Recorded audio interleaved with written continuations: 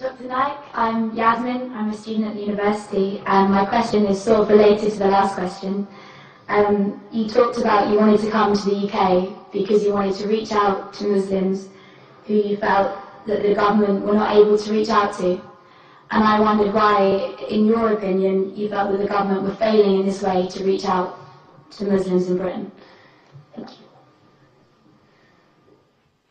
Sister asked the question that I wanted to come to UK to reach out to those Muslims who the government could not reach out. Sister, there's a slight confusion. I said Charles Farr, the Director General of the Office of Security and Counter-Terrorism, felt that I could reach out to those Muslims who the government could not reach out to. He felt that, not me.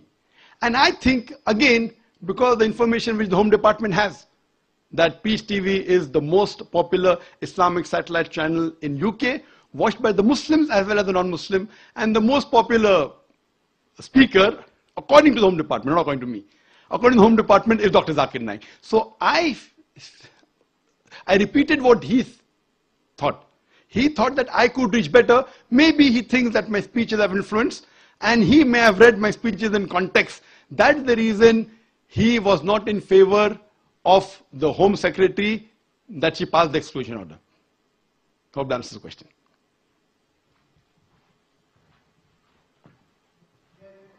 Do you think that he has a point? Do you think that, in some sense, the government are failing to reach out to Muslims? Yes.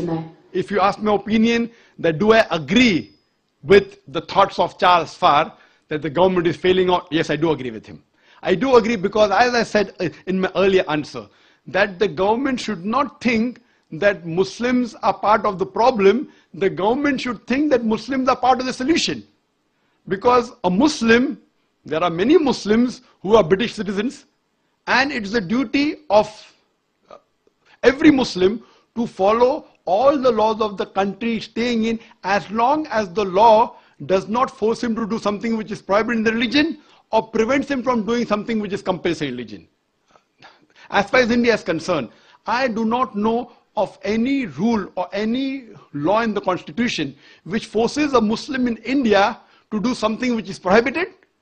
Neither does it prevent me from doing something which is compulsory. So I am a practicing Muslim and I'm proud to be an Indian. So I'm proud to be an Indian Muslim. Similarly, there are many Britishers who I feel may be feeling the same. They may be Muslims and they may be following the laws of the country, so they're British Muslims. So I feel that the government should take in confidence, and what they should do, that they should see to it that this maligning by the media should stop. And the best example is myself. I mean, there are 100 million viewers of Peace TV.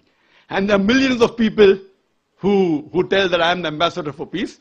They say I'm a peaceful person. There are many heads of states of several foreign countries, many. They have called me at the state guests. So do you mean to say all these state guests of several countries, the president, the prime minister, the king, the sheikh, they meet me, they have dinner. Do you mean to say they're meeting a person who is promoting terrorism? A person who spreads hate?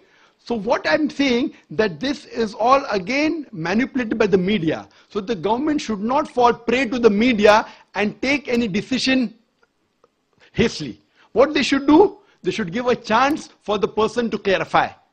And then I'm sure that most of the misconception will be removed, and I'm sure that UK would be a more peaceful country to live in. Hope that answers the question.